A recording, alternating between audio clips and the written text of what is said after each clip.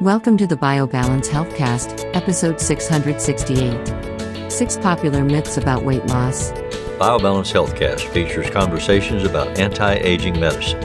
Your host is Dr. Kathy Maupin, Medical Director of BioBalance Health and a leading expert in treating symptoms of aging. Dr. Maupin is the author of The Secret Female Hormone, the seminal work about testosterone replacement therapy for women, and Got Testosterone, the award-winning book for men that helps men choose the most effective and safe form of testosterone replacement. These books are available on Amazon or from Dr. Maupin's office at BioBalance Health in St. Louis and in Kansas City. Dr. Maupin's office is currently accepting new patients. Welcome to the BioBalance Healthcast. I'm Dr. Kathy Maupin, and today we are going to talk about 6 popular myths about weight loss. And many of my patients have been fooled by these myths. I think it's important to educate people before they're fooled by the myths about weight loss and keep you from having to follow diets or exercise programs or food choices that just don't work. In my medical practice, I get to have consultations with my patients who are coming in for hormone replacement with pellets, but also they're coming in to develop better habits, to be healthier, to treat illnesses before they become critically dangerous. So one of the things that we talk about is how to change lifestyles to a healthy lifestyle in terms of eating and exercise.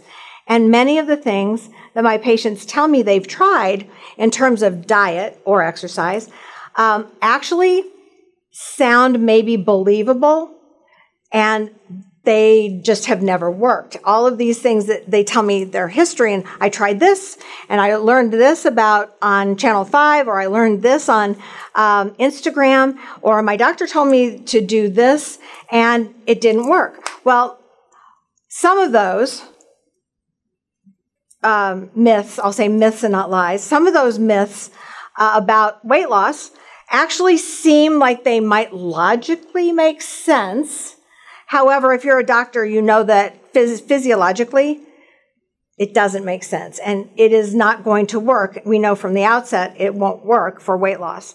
So that's some of them. Some of the other diets that people have tried or weight loss programs that they've tried actually make me giggle, but I can't giggle in front of my patients because they're so bizarre that it's clear that they're not going to work just from a logical standpoint. But people are desperate because we've all been eating wrong. We've all been eating too much. We've been eating too many carbs. We were told by our government to eat more carbs than we ate fat, than we ate protein. And now we're in a miserable position of most of us having prediabetes or insulin resistance, and that means we're overweight. So more than half of the American population is overweight. So, and that's huge, and that matters because that means half of our population is looking for a way to lose that extra pound of fat or extra pounds of fat. So, myth number 1. Let me get straight to the myths. Myth number 1: if you eat fewer calories, you will lose weight, and every calorie is the same. Well, that kind of makes logical sense, but it's just simply not true. Most doctors will tell you that. They think that. But when you actually physiologically take it apart, every type of food, we divide food into groups of carbohydrates, proteins, and fats. Each type of food requires a different process to be metabolized after you eat it. And each food type requires a certain number of your calories to actually digest and use those food types. So if we're looking at how many calories do we expend when we're eating proteins? Well, proteins require the most amount of calories. So you're expending a lot of energy to actually metabolize proteins. that means you kind of get a benefit of using up calories while you're eating. The next food group that takes fewer calories to digest is fats. And so fats are not digested as quickly as carbohydrates, but they're still pretty quickly digested, and they do not use very many calories to be digested. Carbohydrates, of course, are the least number of calories to be digested. So just at the outset of eating these different food groups, that means the calories in a protein that actually get to your system are going to be less, because they use a lot of calories to be digested, than the calories that are protein or, are fat or carbohydrates. So just in digesting them, they're different. There is also another factor. There's many factors in this, but each type of food stimulates insulin in a different way. Insulin makes us, actually insulin is, you've heard this many times from me, insulin carries blood sugar to the cell. But because the American diet is so high in carbohydrates, we over-respond with too much insulin. Our body then becomes insulin resistant to save the cells from cell death. So we can't get the insulin plus sugar into the cells, so we make a lot of fat in our bodies. We store it. We don't make energy in the cells. So the highest, easiest, fastest increase in insulin comes from eating carbohydrates. So those calories from carbohydrates are not the same as calories from protein that don't stimulate the insulin very much. So, and in addition, the carbohydrates are metabolized faster. So they get into your bloodstream faster. So you have a big sugar spike, a big insulin spike, and then it drops. So you get hypoglycemic from it, especially if you're insulin resistant. So this is where there's many other factors, but these are the easiest, believe it or not, for me to explain the difference between the different types of foods. So a calorie is not a calorie. If you were to eat 500 calories of steak and 500 calories of a slice of birthday cake with icing, you would get two completely different outcomes. The steak would not stimulate your insulin so much. It would slowly be metabolized, and it would use up a lot more calories in your digestion than the cake, which would immediately go into your bloodstream, increase your blood sugar, increase your insulin, and then get to your cell and not be able to enter because you're insulin resistant. So it would make more fat. Protein is a better food source for losing weight, for losing fat. So you always have to have, you have to have more calories expended, in other words, exercise, or just by living. You have to have more calories burned than you have calories coming in to actually lose weight. And the choice of your food does matter. So a calorie is definitely not a calorie. So that should be just kind of taken off your list.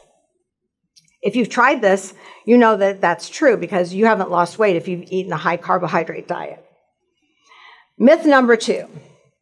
If you just eat one food for blank number of weeks, foods like grapefruit or cabbage soup diet, or salad, or just juice, or just watermelon, pick a food for 6 weeks, then you're going to lose weight.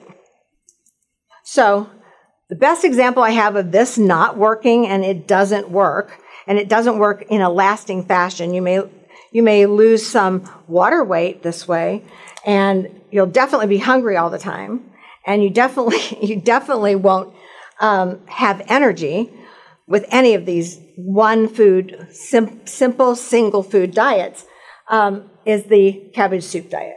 Back in the early 2000s, the cabbage soup diet went from person to person, gossip to gossip. People were recommending it to their friends, and everybody wanted to be just as miserable as their friend by eating cabbage soup for 6 weeks. Now, when patients came into my GYN practice and they told me they were going to do this, they were so excited, best diet, and all I could say was, I don't think this is going to work, and I think it is going to be another diet that you fail. And as you fail more diets and more diets, you just lose your energy to even try anymore. So I would try to share that information with my patients. And it turned out that most of my patients, a few lost weight, but it came right back when they went off the diet. Most of my patients literally gained weight. And that is because most of St. Louis is A blood type.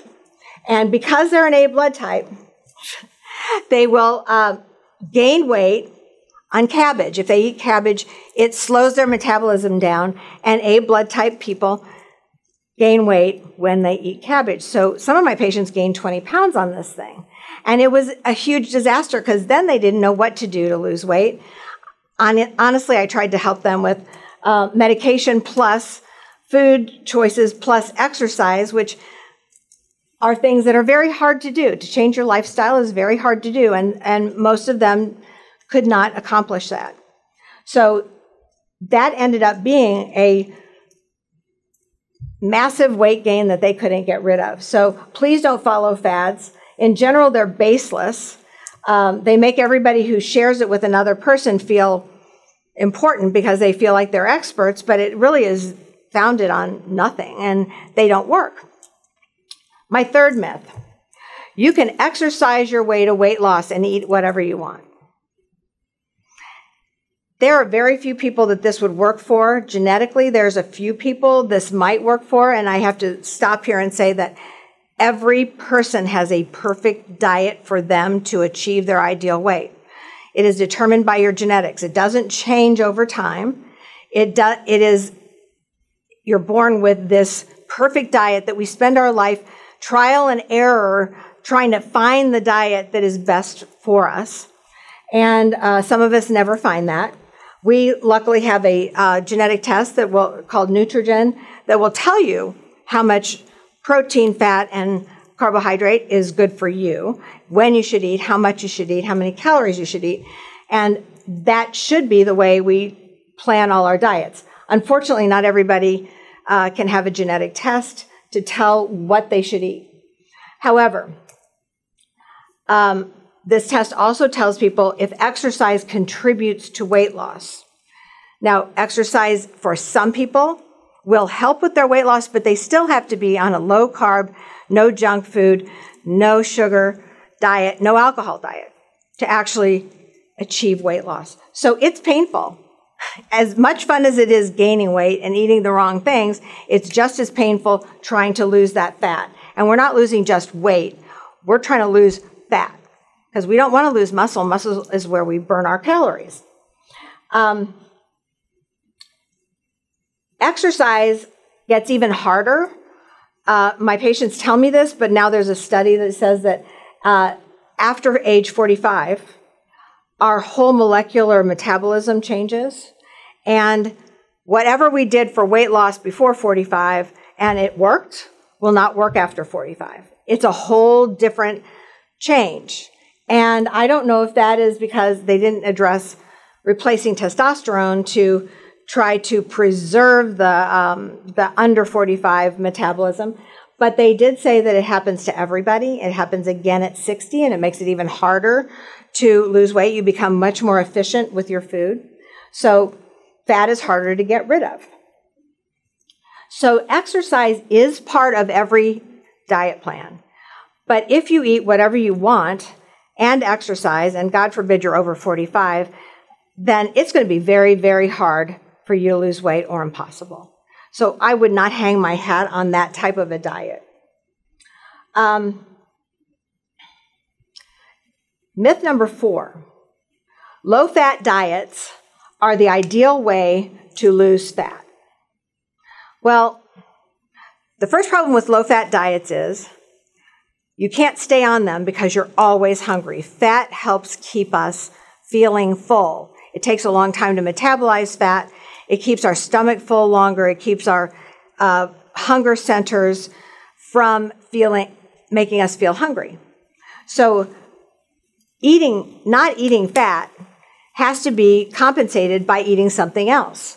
Most people eat carbohydrates instead. So they then do the absolute wrong thing. They eat carbohydrates, no fat. They're stimulating their insulin, becoming more insulin resistant. And that's the worst diet. Low fat, high carb diet is the way to gain weight. It's not the way to lose weight. So if you've been told not to eat fat because of your weight or because of your cholesterol, that's another lie. Low-fat diets do not decrease your cholesterol. They increase your cholesterol. They increase your cholesterol because you eat more carbohydrates. Carbohydrates are the key. Cut carbohydrates and your cholesterol will go down. So a low-fat diet that we were told by our government and lots of other medical groups that we should be on a low-fat diet, it is not founded in science, and it doesn't work. And we have lots of years, 20 or more years, to show that that type of diet does not cause people to lose fat. Number 5, high-protein diets are dangerous and not effective for weight loss. That's simply not true. High-protein diets are exactly what we have to replace carbohydrates with so that we can lose weight. We have to make sure we maintain our muscle mass. Muscle is where 90% of our calories are burned. So we have to maintain our muscle mass. We need protein. We need protein for all the cells in our body. We need protein to rebuild our muscles. Protein's very vital to our existence. Carbohydrates are simply for energy. If you think of them that way, then unless you're going to go run for 20 minutes on the treadmill after you eat 2 pieces of bread and eat some chips with it, then you're going to gain weight. That is not the way to lose weight. You have to eat a higher protein diet, a lower carb diet for weight loss. And it is not dangerous, and it's been proven over and over again that if you're also eating, like the South Beach diet, if you're also eating vegetables and fruit, then eating a high protein diet is an excellent way to lose weight. Let me regress. I don't view fruit or vegetables except potatoes and bananas as highly carb. They are in general free foods. You can't eat a lot of fruit and vegetables unless you're eating carbs with it. You get satiated fast. So a high protein diet with fruit and vegetables is the ideal diet. And not counting your fat. You can still have butter. You can still have healthy fats, milk fats. So that is the ideal fat. It is not dangerous, and that should be where we concentrate our diet programs. Last but not least, diet soda, diet sweeteners are not free foods. The only sweetener that is safe and does not stimulate your insulin is stevia. It comes from a plant. It's called Truvia stevia. It is a sweetener that is natural and does not stimulate insulin.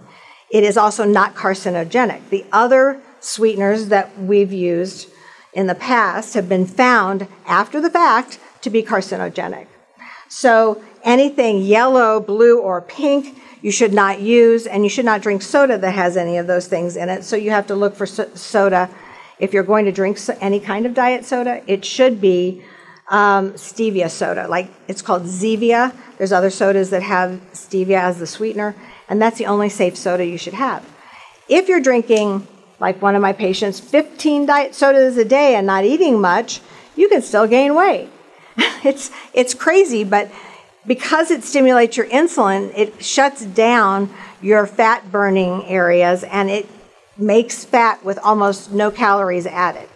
So even if you're exercising, you will not feel good if you're just drinking 15 diet sodas a day, and you will not be able to lose weight. That is not something that I advocate. I try to get people to stop drinking diet soda, and if they're going to drink a soda, have just bubble water or something that has stevia as a sweetener only. In any case, soda is probably not the best drink. Water is the best drink for weight loss. So that's the 6 myths. I will continue this with 6 more myths that have to do with your general health and weight loss next week. And we will try to help you make decisions based on fact and not based on lies. And pretty much anything that you read on Instagram, Facebook, or you get from governmental agencies, you probably can't really trust them for a good plan for weight loss. You should go to doctors who are educated in in nutrition, and or get your genetics tested and see what your body was made to eat. And that's my advice today. I hope to see you next week when we'll talk about the rest. Email your questions or comments to podcast@biobalancehealth.com. You can find the BioBalance Healthcast on iTunes and on YouTube. For more information about bioidentical hormone pellet therapy and other reverse aging solutions, visit biobalancehealth.com or call 314-993-0963. You can find Dr. Maupin on Twitter @Dr. Kathy Maupin and on Facebook at facebook.com/biobalancehealth.